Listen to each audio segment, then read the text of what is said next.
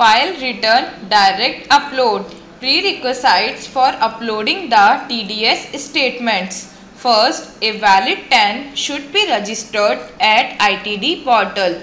Second, return have been prepared from E TDS Return option given in the E TDS Return section.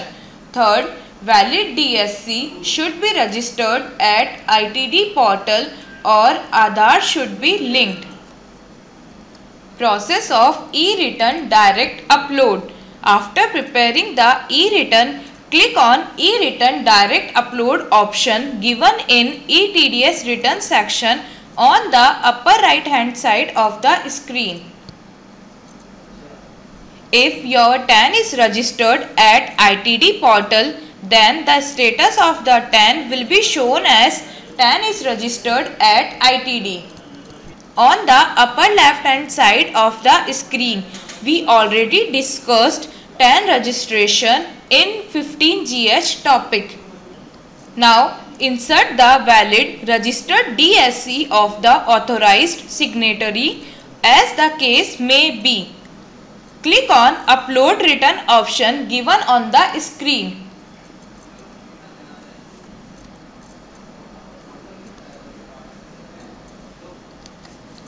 Software will give you a message to sure to upload this FVU file. Click on OK.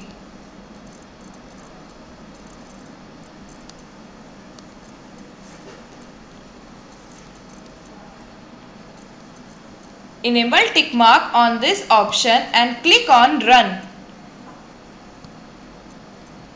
Now a box will open to select the DSC or Aadhaar. If DSC option is selected, then enter the valid PIN of the DSC.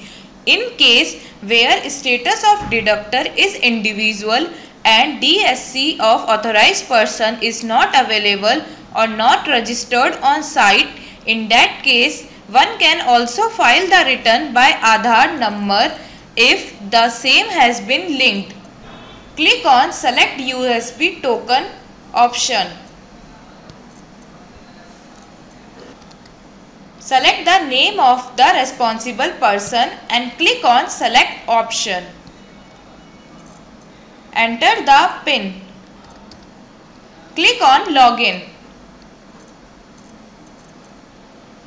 Signature file generated successfully. Click on OK. Software will take you on ITD login page. Please enter the CAPTCHA code.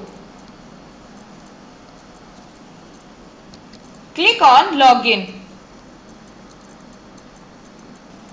Software will fill automatically all the information required to be filled on the site. A message, click on Choose File to attach fvu.zip file will show on screen. Click OK on message and then click on Choose File option. Software will automatically attach the zip file. After attaching the zip file, to choose the signature file button, click on OK. Now click on Choose File in front of Attach the signature file option. The software will automatically attach the signature file. Please wait.